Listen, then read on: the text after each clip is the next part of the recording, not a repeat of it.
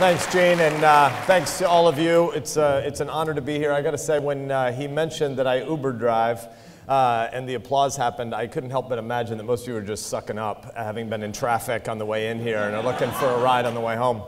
I do work tours all the time, actually, and we've just never had a press strategy around it, and it's pretty obvious that was a mistake.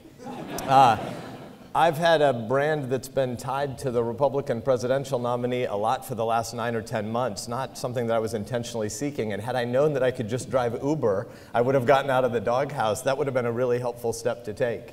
But for those of you who don't know, just for a minute, I want to talk tonight a little bit about why we shouldn't have Republican and Democratic categories on a whole bunch of the execution of law in the Article 2 branch. We shouldn't have Republican versus Democratic categories in judging.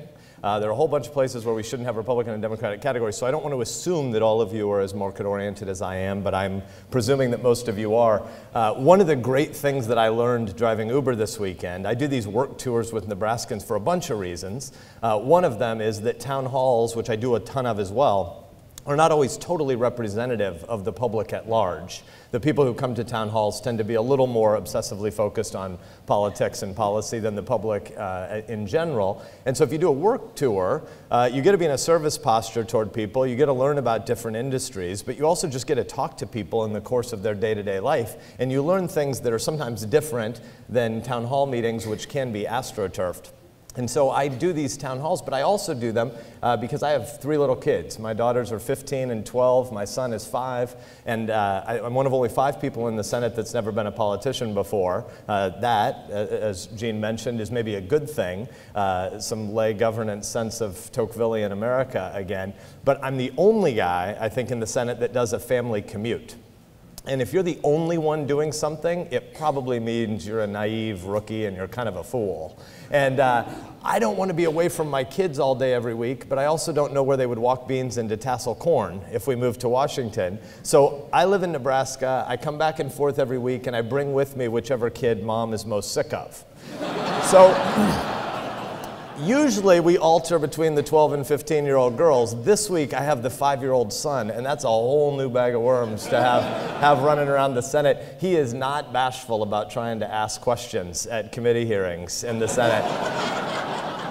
But when I do work tours at home, it's frankly a chance to make my kids suffer. Like, we go and we feed cattle at 5 in the morning, and I want them to have that sort of work ethic experience of having to get up and get out and do something when it's cold and you don't feel like doing it. Well, when I drove Uber this weekend, it's partly because I'm a nerd who's really interested in the disintermediation of different parts of the service economy, and I wanted to talk to the kinds of consumers of Uber product, but I also wanted to get to know other people who were driving for Uber. Little did I know, if you drive Uber on game day in Lincoln, which is what I did, you quickly find out that Uber has a market-oriented lever to make sure they have enough supply side for the bar district on weekend nights. If you throw up in an Uber, you will be charged $150. And this is because the contractor is driving his or her own vehicle. So I've learned a lot driving Uber that may seem like it's not directly relevant, but in certain ways, I think it is relevant to a little bit of what we want to talk about tonight. Before we do that, though, I want to say directly in front of 600 of his closest friends what a privilege it is to get to follow Ted Olson in this lecture by 15 years and to be able to be here celebrating Barbara. She was an incredibly special, thank you.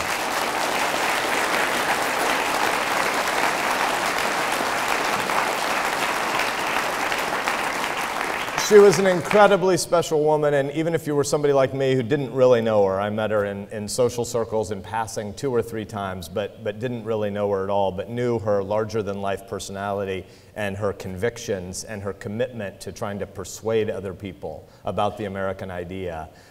She is an impressive person, and to be able to honor her legacy and speak tonight is a true honor. And I began to write some notes about her and as a tribute to her, and then frankly, I realized that what I was going to say probably wasn't quite as meaningful as being able to give you all a reminder of what you heard last year.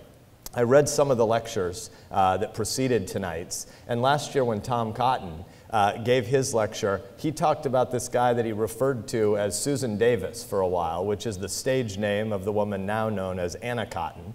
And Anna Cotton is from West Point, Nebraska, about 30 minutes from where I live. It's one of the largest cattle counties in Nebraska. Nebraska is actually the largest cattle state in the Union, so take that, all you Texans. And Anna, when she got to the Cardozo Law School at Yeshiva University, she got there and found this institution called the Federalist Society. There was a chapter there that made a big impact on her life. And Tom, who like me barely knew Barbara, is married to a woman, and as he put it, the woman who's the mother of my son, and she was formatively shaped because of things and investments that people had made before, and those people are you all. There are now 60,000 alums, I believe, of Federalist Society chapters over the course of the last, what would our math be now, 36 years, 35 years. And Anna benefited from the fact that Barbara had been the founder of that chapter at Yeshiva. And Tom said this. He gave a bunch of personal detail, and then he got to the place where he discussed character that invests in future generations. And he gave this beautiful, long paragraph summary of Aristotelian habit formation. And he said this about someone like Barbara. Aristotle, the first great teacher of character, wrote a lot about character formation. And the only way to develop character is the hard way. In other words, there is no royal road. The way of making each choice each day for 1,000 days, and then for another 1,000 days, the way of listening to one's conscience when pleasure beckons or pain repels, or of developing one's judgment to see the good both in the circumstances immediately present and in the eternal truths. Aristotle teaches that true virtue isn't merely knowing the good, but doing it also, for he says, we are not studying in order to know what virtue is, but to in fact become good, for otherwise there would be no profit in this. The key to character development for Aristotle is practical wisdom, the ability to observe circumstances combined with knowledge and right principles to reach sound judgments in moral matters. It is the habitual exercise of practical wisdom in every situation that leads to virtue. But he says this as well. To do this to the right person, to the right extent, at the right time, with the right motive, and the right way, this is not for everyone, nor is it always easy, wherefore goodness is both rare and laudable and noble. Let us applaud the fact that that character was Barbara's.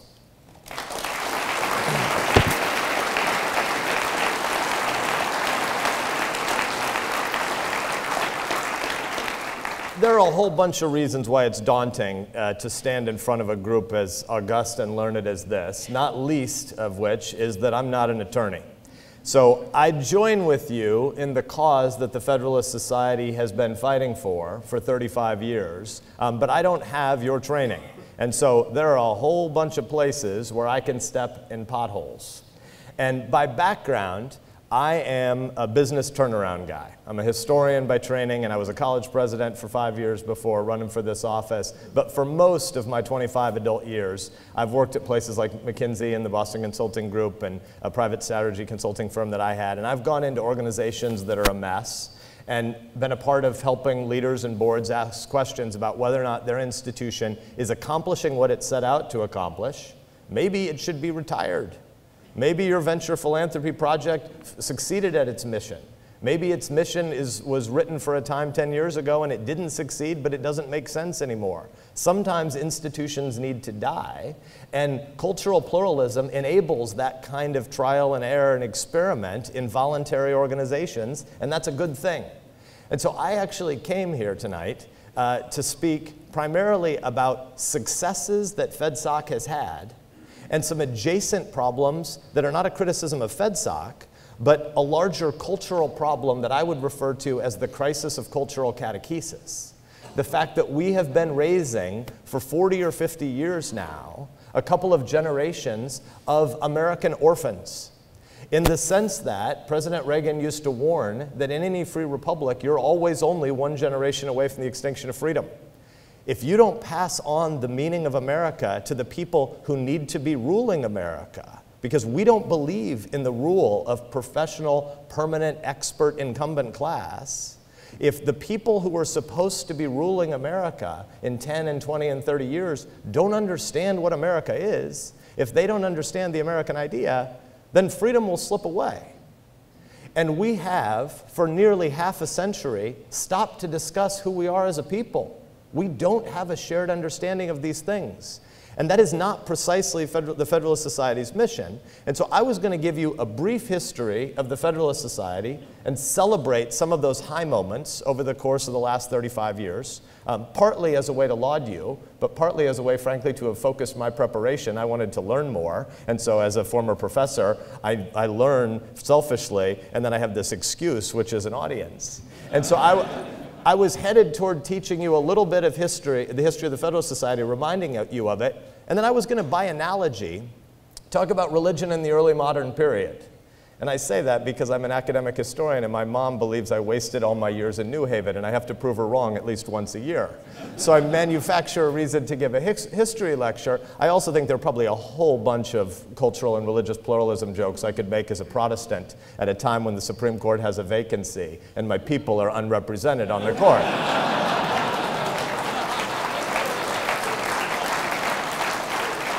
I had a disparate impact joke, and I had an affirmative action joke, but I'm going to spare you all of that. But there's a really important thing that happened in the 10 years after the Reformation. And so the Reformation starts as an intellectual debate about how people are saved, and theologians are debating it, and they're debating it in Latin, and they're debating it in a specialized institution that is a hierarchical church. And yet, so 1517 to 1520, 21. And yet, by the 1570s and 1580s, there's a Reformation movement and a counter-Reformation Catholic movement that are both heavily involved with catechizing laity. And how you went from the one, an intellectual debate among clergy in Latin, who have the same job in the same institution, to a mass movement, relates to a moment in the 1527, 1528 period when Martin Luther, the father of the Reformation, 10 years in, had assumed the debates that he was having, especially since they were taken to the vernacular, were surely reaching the people. And then he left Wittenberg, and he left academic lectures, he left Federalist Society conferences, and he went out into Saxony and he started interviewing some pastors and some moms and some dads and some 14-year-old kids. And he came to the conclusion that they don't have any idea what we're talking about. This movement is not actually penetrating. It's having political implications. It was sort of reordered. The world was being turned upside down in a whole bunch of ways about the people who might elect the next Holy Roman Emperor. But it wasn't reaching the masses. And so the catechism movement starts in 1528 and 1529. And what I had come to originally speak about was that. I was going to talk about the difference between the movement that you've been so successful at, the fact that before 1981 at Yale, and in 1982 at the conference that brought 200 law students from 20 law schools, in 1985 when General Mies addresses the ABA, and he talks about original intent, and then the debates that follow in the next 3 or 4 or 5 years that sort of migrate orthodoxy for most of you from original intent to original public meaning. And then all the jokes we get to have about how legislative history doesn't matter. And you go through this moment where we get to a place where think how stunning it is that when Justice Kagan is at her confirmation hearing before the Senate Judiciary Committee a couple years ago, and she proclaims we disagree with her about what she thinks she means when she says it. But it's a pretty stunning thing about the success, about the founders and the nurturers and the investors in this movement, that Justice Kagan would say, we are all originalists now. She said, we are all originalists now. Now, we don't think she really gets it. And yet, you can't just say that texts are irrelevant. That's an unbelievably interesting and fascinating thing. But as I was thinking about what I was going to say, I'll admit, my skepticism about the nominees of both of the parties over the course of the last 6 to 9 months didn't have anything to do with speculation about how the election would turn out. The concerns I had about executive restraint in both political parties, but I'll admit that I was surprised by the outcome last Tuesday night.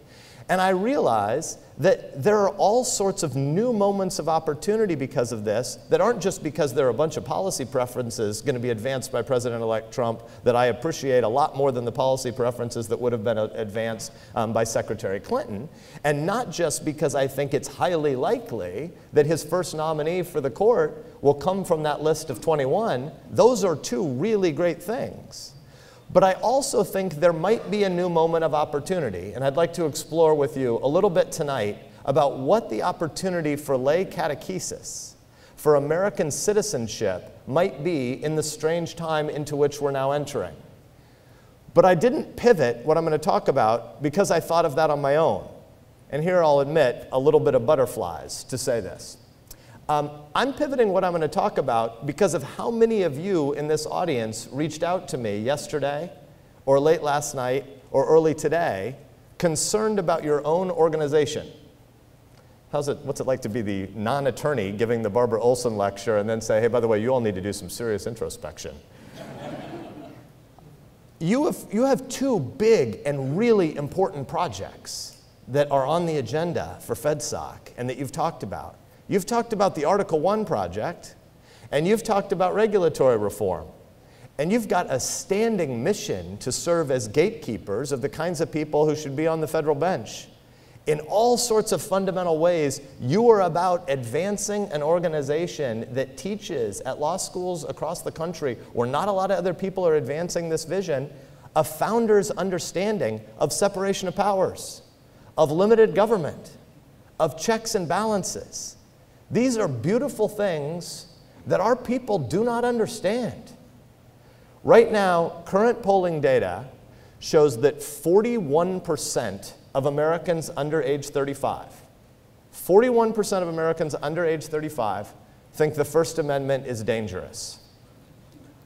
Because you might use your freedom of speech to say something that would hurt someone else's feelings. That's actually quite the point of America.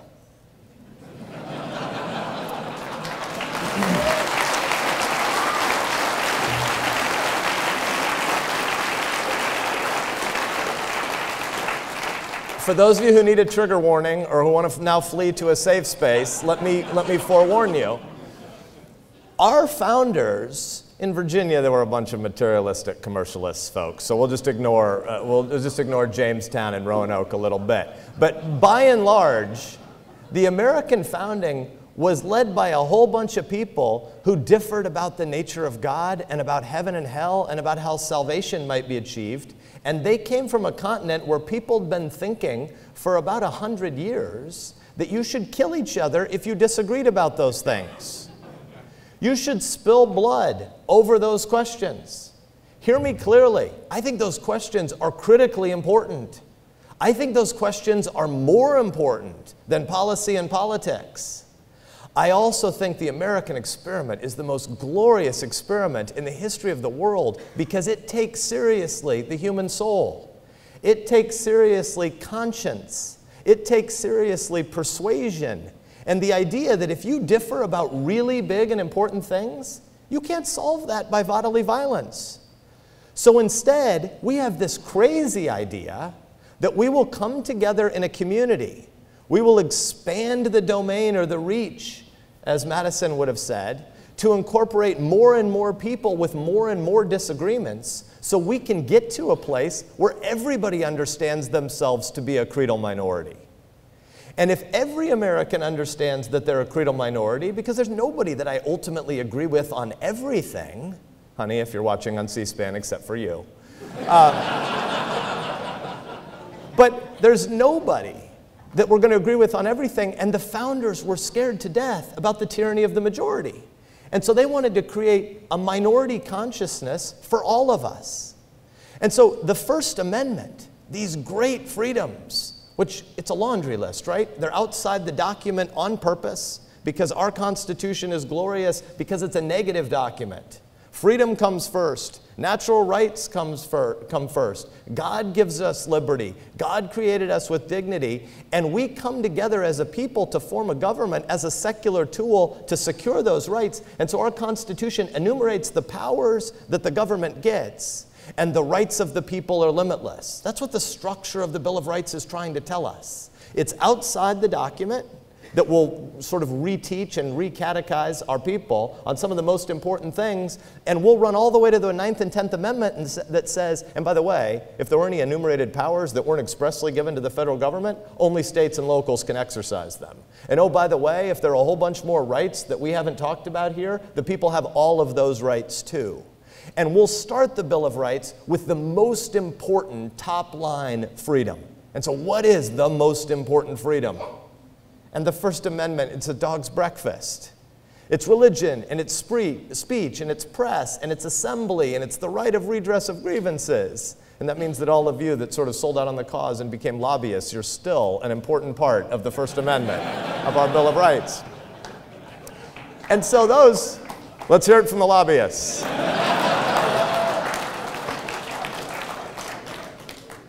Those freedoms are what the First Amendment is about. And the idea that any American could think the First Amendment might go too far means that we as a people haven't done the first things of teaching it. And the data is actually much worse than just something that you might think emanates from the campuses right now. The 41% of Americans under age 35 who think the First Amendment goes too far. If you ask the general voting public, can you name some of the freedoms in the First Amendment? What is the Bill of Rights about? What can you name? 57% can name freedom of speech. 57%. 19% name freedom of religion as a freedom that exists. And none of the other 3 freedoms of the First Amendment break 10%. Think about that. When you think of Benjamin Franklin ambling out of now Constitution Hall in Philadelphia in 1788, and the little old lady in the maybe apocryphal story, and comes up to him and says, "Mr. Franklin, what kind of country did you give us? What kind of government have you built?" And he says, "It's a republic if you can keep it." I would hazard to guess that most of our founders who were in Philadelphia, if they knew the state of civic catechesis and civic understanding today, they might have made another run at George Washington about accepting that monarchy. There are fundamental things that we're not getting done, and they're a crisis. And I thought that I might be standing in front of you talking about this at a time when we were about to fill Justice Scalia's seat with some horrible super legislator who wanted a job that didn't require them to run for re-election. And I say, as somebody who lived on a campaign bus with 3 small children for 16 months, I did about 1,000 events, nearly 400 town halls. There was a whole bunch of 2-year-old throw up on that thing, and nobody paid me the $150 Uber charge. It's not fair for some Democratic nominee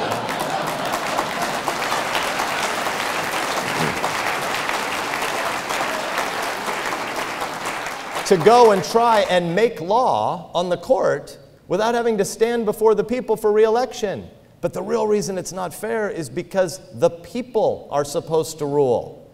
And policy is supposed to be made by the people through their elected representatives. And 435 of the 535 people that I work with are fireable always within 23 months and 29 days. It's a glorious thing. It's also glorious to have a 6-year term. Policy should be made in the Article 1 branch. Policy should not be made by unelected judges. Policy, except in the case of foreign policy emergency, is not to be made by the Article 2 branch, regardless of what color jersey the person is wearing who inhabits that branch.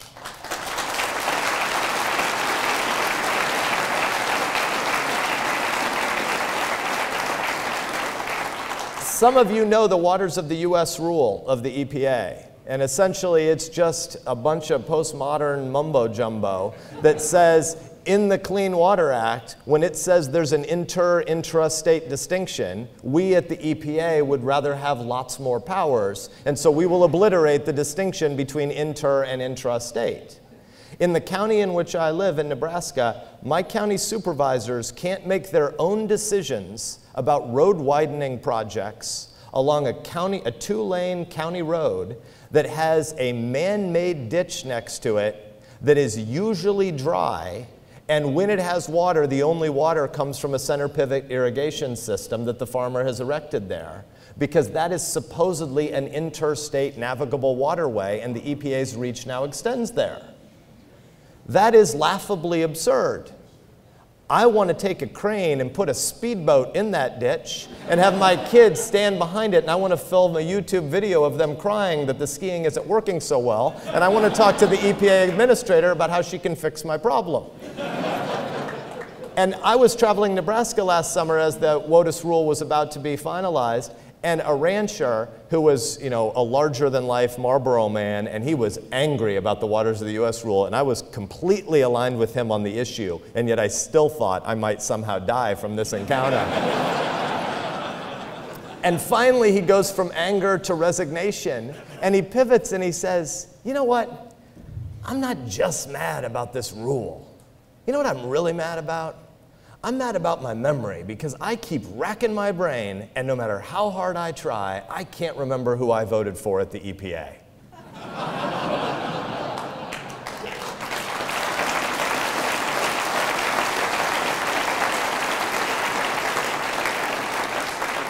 I've heard readout from some of your CFPB panel today, and I think that King Richard should be fired. That's my personal view.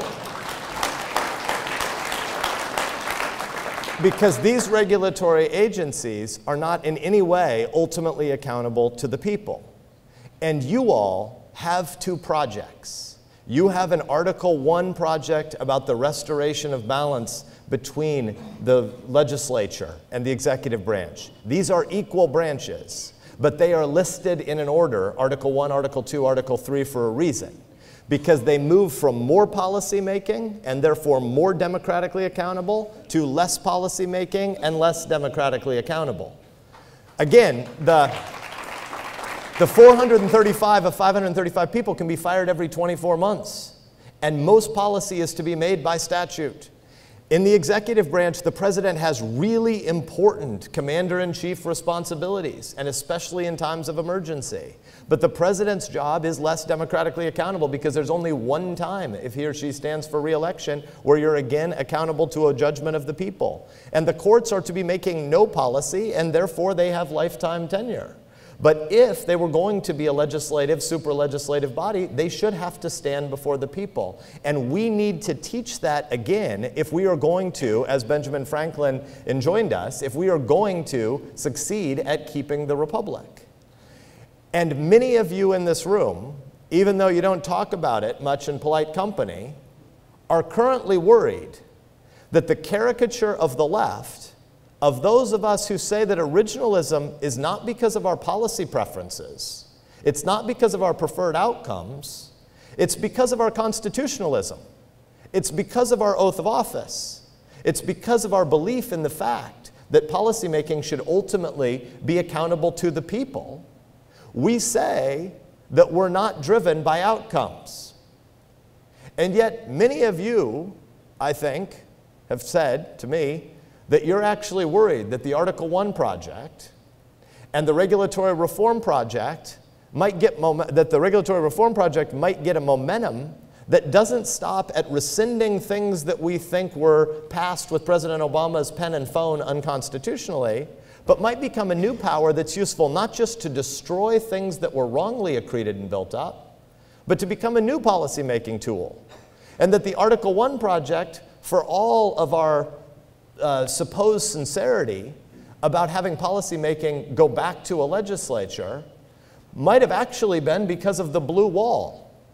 And the fact that there was a belief that Republicans who had won one quadrennial election since 1988, think of that at a popular vote level, since 1988, we were at a place where, had Secretary Clinton won this election, we would get to 2020 and you would have Americans in their 30s. Think of that. You'd have Americans in their 30s who would have seen one time when the Republicans won a popular vote since the Cold War. One time in their lifetime.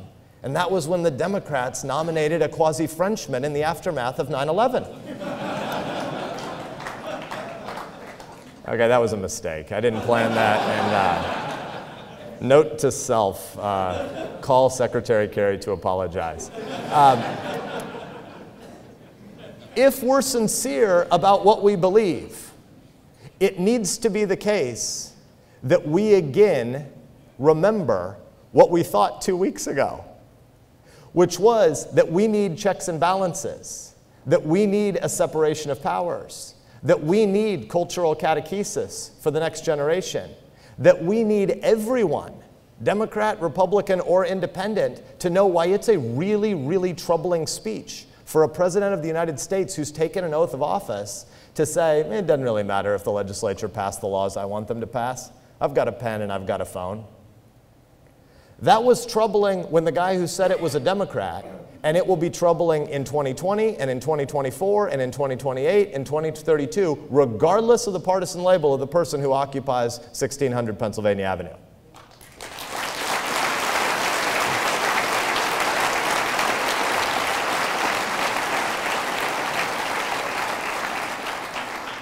Here's the opportunity of the moment, though. The opportunity of the moment is, just as Madison envisioned a time where every American should think of themselves as a creedal minority and should go and want to defend other creedal minorities, no American should naturally aspire to be a part of some majoritarian coalition that wants to grow Washington and shrink the Tocquevillian centers of America where life is actually lived. The American impulse is to want to see those little platoons and to see the families and to see the Rotary clubs and to see the churches and the synagogues and to see, as Tocqueville thought of it, as the Rotary Club, as the center of American life. When Tocqueville came here, remember, he was coming in the 1830s as essentially a travel reporter.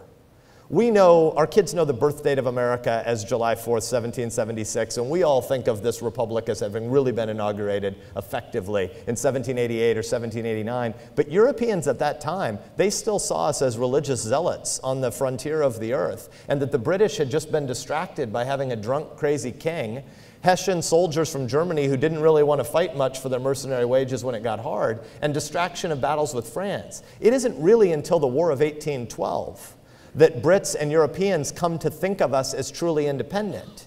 And so we win our independence in their mind in the 18-teens for cultural pluralist and religious zealotry reasons, for ideological reasons, for intellectual reasons, for philosophical reasons. Think about Margaret Thatcher's great line that European nations are born of history, but America is the only nation born of philosophy. By the 1830s, there is a thriving economy here. There is a market revolution. There's a putting out revolution in the way goods are being produced in more specialized ways. There's a canal revolution. There's the proto-railroad revolution coming. And Europeans can't make any sense of why this is happening.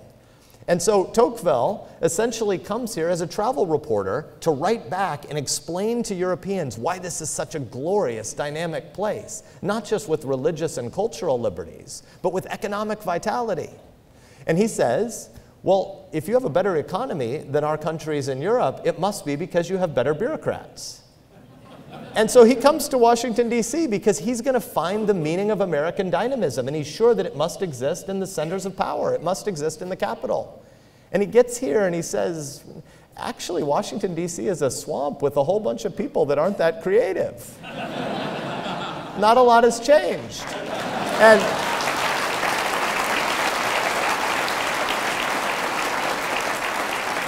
I don't know why.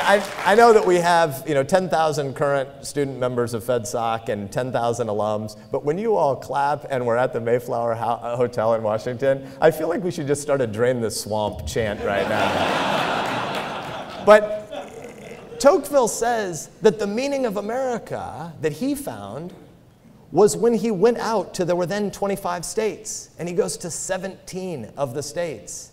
And he says, I found the meaning of America. It's the Rotary Club. We Europeans had this idea that there's a continuum between isolated individualism and state-run collectivism. These Americans believe this crazy, glorious thing. These Americans actually believe in community. It isn't the case, Barney Frank, that government is just another word for those things we choose to do together. Government is another word for coercion. There's some coercion that's necessary. Government has important responsibilities. We are not anarchists. But community is the word for things we choose to do together. Voluntarism and persuasion are the words that show how American community is formed. Because if you want to persuade someone to marry you, if you want them to join your synagogue or your church, if you want them to buy your product, you don't go supplicate at the king and his court and try to get a charter to be the monopoly provider of that good or service. You go and build a better mousetrap and you learn how to sell it. You go on Shark Tank. And when we say the first institutions of American life are in the private sector, not in the public sector, we're not just talking about capitalism, though we are talking about that, but we're talking about not-for-profit ventures. We're talking about social philanthropy. And Tocqueville says we're talking about the Rotary Club. We're talking about blood, sweat, and tears of neighbors. People who actually believe they're trying to live out a life of gratitude by serving the people who live next door to them, who will actually give their lives texture and meaning in all the ways that the Aristotle quote we read at the beginning said. All of the things that actually define happiness are driven by your family and your friends and your work and your belief system that you wrestle through with the people you actually know. Washington exists. This is the American idea. Washington exists to provide a framework for ordered liberty, not to root out dissent and disagreement, not to try to squash down on the difference of opinion we have, but rather to allow 1,000 flowers to bloom and allow people to try to persuade their neighbors. And if we believe those things, then we want to do everything possible to take any occasion to teach the next generation that we aren't really about power. We're about a framework for ordered liberty so that love and persuasion in their communities is where they can live lives that truly flourish. And if we believe those things, we'd look for any opportunity to do that teaching. And we were scared that we were going to have to do that teaching at a time when the political culture and the balance on the court would have drifted more and more toward a Washington-centric view of the world. We have a new opportunity. And many of you in this room will have special opportunities because many of you are about to go and serve our president-elect, and you will be trying to do the very important work of helping him ably and dutifully pass the laws that have been passed by the Congress, and to be prepared to be commander-in-chief all the time, but especially in times of crisis and emergency. And you will be raising your hands and swearing an oath to limited government. And when you swear that oath, you're about the project of continuing to depoliticize American life, because that's what originalism was really about. We were trying to depoliticize the policy preferences of those who were unelected and serving in the administration of justice on the courts. Regulatory reform is about depoliticizing the execution of many complicated statutes. The attack on political correctness that did get a big vote of confidence in this election that all of us should be a part of is about depoliticizing conversation so that people can wrestle through real ideas instead of having to always be afraid of faux outrage about the fact that a lot of really complicated issues in life don't lend themselves to a 140-character tweet. Federalism that we'd like to see recovered is about depoliticizing the fact that many governance decisions that do need to be made by compulsion should be made across 50 laboratories of democracy so it can be closer to the people, so that you can have an experiment with what works and what doesn't work. Nebraska and Vermont, we have different people. We have different values. We have different problems. We have very different topography. We're going to feed the world, and they're going to make some really good ice cream. But we shouldn't try. We should, and everybody from Burlington, it's a huge FedSoc chapter. I would love to buy you a steak afterwards. We shouldn't try to solve every problem as the Waters of the U.S. rule does. There are important interstate environmental and water issues that need to be solved in Washington, D.C. But every decision that doesn't have to be solved in Washington, D.C. should be driven back to the states. And so I'd like to close by having you think about when Tocqueville was coming here, what public discourse looked like in the form of school books and in the form of public art to make sure that kids understood what came next. Think about, for those of you who've spent any time in Annapolis, think about what it meant when General Washington, in December of 1783, resigned his commission in Maryland, at the Maryland Senate, because the Continental Congress had been meeting there. And he came and he resigned his commission. And that famous painting that still sits in Annapolis of President Washington, then General Washington, resigning his commission, that came out in 1824. Right up the street in Baltimore, the Washington Monument of Baltimore. When we hear Washington Monument, we think of the one just a mile from us here, the 555-foot statue tower that exists here. But the one in Baltimore is actually quite a bit more interesting. Because what did he say? What is on the top, for those of you who've ever been to the Mount Vernon neighborhood in Baltimore, and there's this 180-foot tower, and there's a 15-foot George Washington at the top. What is the artist trying to say with that piece of art? He has Washington wearing a Roman toga. And he's laying down his commission. It is the scene that happened in Annapolis when Washington resigned his commission in 1783, and he's handing back the scroll, but he's wearing a Roman toga. Why? Because they knew the story of Cincinnatus. They knew the dangers of Caesarism.